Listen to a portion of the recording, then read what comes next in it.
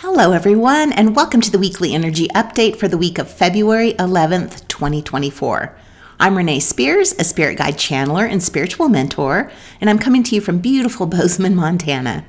Every Sunday I share the energy for the week ahead, and I also infuse the show with some positive vibes, so you get a little positive energy boost just for listening. And happy Year of the Dragon. Yesterday was the Lunar New Year and a big shift in our energy, and we have another big week coming up. Today's the Super Bowl. Valentine's Day is also this week, and we are at the height of Aquarian energy this week with a stellium in Aquarius.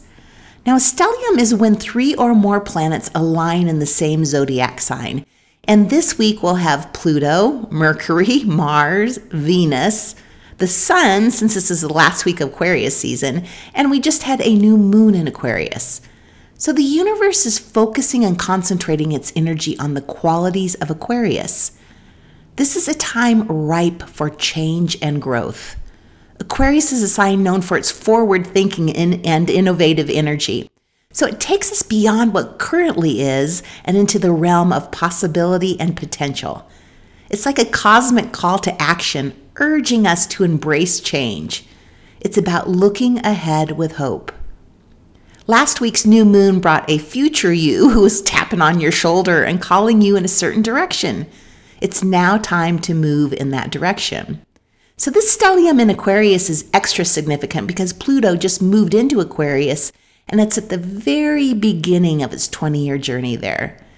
Pluto is associated with power, transformation, and rebirth, plunging all of us into major changes. We're all transforming and going through this metamorphosis together. Our individual lives are transforming, and our collective lives are too. This is a time of radical new beginnings, new relationships, new jobs, new hopes and dreams, new homes, new beliefs. A year from now, we won't even recognize ourselves. Mars and Venus, the planets of sex and love, spend the whole month of February traveling alongside each other, and they'll enter Aquarius arm in arm on February 13th and February 16th, which is absolutely perfect timing for Valentine's Day.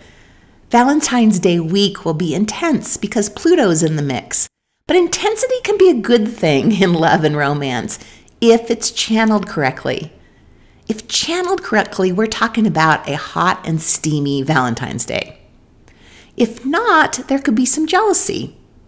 So if you're feeling off this Valentine's Day, don't take it out on your partner or don't feel sorry for yourself. Just recognize that it's just the energy and the intensity of that bitch Pluto. And don't even think about forgetting the day. This is the year to make the extra effort on love. Go all in. Rose petals, dinner out, chocolates. Even if you're not in a partnership, do these things for yourself and your friends and your family. In the Year of the Dragon, we need to be very mindful of where we focus our energy. Our focus has extra power this year, so it's important to get your thoughts straight. What you put out this year is what you get back. So in the case of Valentine's Day, it's really important to focus on love and the positive qualities of your relationships. This week also, we have one of the most profound and significant events of 2024, which is the meeting of Chiron and the North Node in Aries. This energy will be affecting us until April, but today, Sunday the 11th, we're at the peak of the energy when Chiron and the North Node are in exact conjunction in Aries. Chiron is known as the wounded healer. He was abandoned at birth and he lived his early childhood years unloved and unwanted. And this deep wound of being abandoned eventually caused Chiron to become a powerful healer, teacher, and psychic. Chiron represents our wounds, either from our childhood or our past lives, and what we've come here this lifetime to heal. The North Node is a mathematical point between the sun and the moon. The North Node represents where we're heading, our future. It represents the direction of our soul path and what lessons or themes we have come here to experience. And they're meeting in Aries. Aries is the first sign of the zodiac and the sign of new beginnings.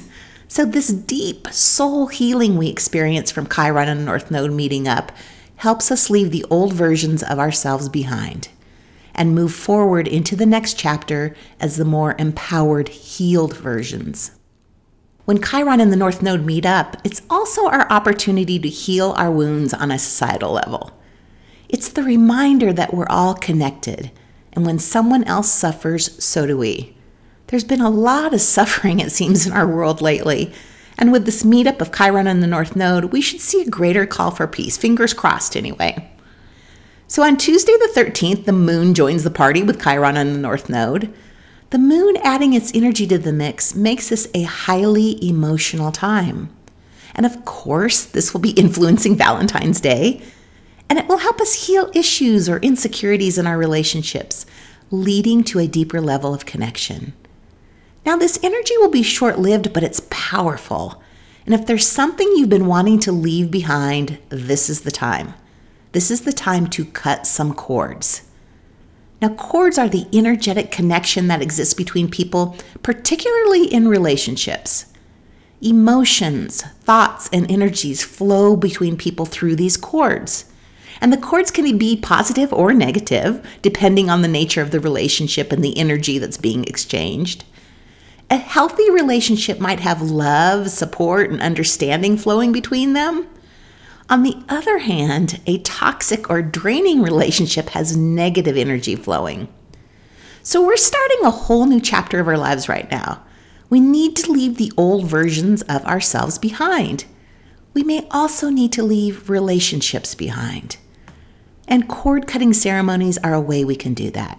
You can certainly have a shaman or an energy healer help you cut the cords, and you can also do it yourself. It's really pretty easy to do. It's a simple ceremony. You can just Google it to get the steps.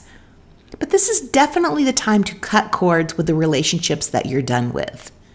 So you're probably sick of hearing me talk about new beginnings over and over the past few weeks. But this is it. We are moving forward. Ready or not, we're moving forward.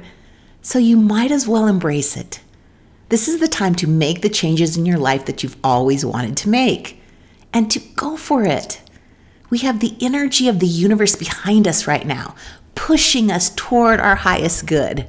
We might as well take advantage of that energy to make some huge leaps forward. And that's it for the week. So if you'd like to start this chapter with a big boost of positive energy, right now through Valentine's Day, all my appointments, packages, and gift certificates are 40% off. This would be a fabulous gift for someone for Valentine's Day too, or for yourself. I'll put a link in the show notes, or you can go to my website, Abundology.com. This is the lowest that prices will be for the next 5 months, so I suggest you take advantage of that. There's also still time to do the Lunar New Year spiritual practice, which includes an in-depth astrology update, tarot card reading, which was spot on for the new year, and a guided meditation to welcome the Year of the Dragon. There's a link to that also in the show notes, or you can go to the Abundology podcast YouTube channel. So as always, thank you for listening, liking, subscribing, and passing the podcast on to a friend.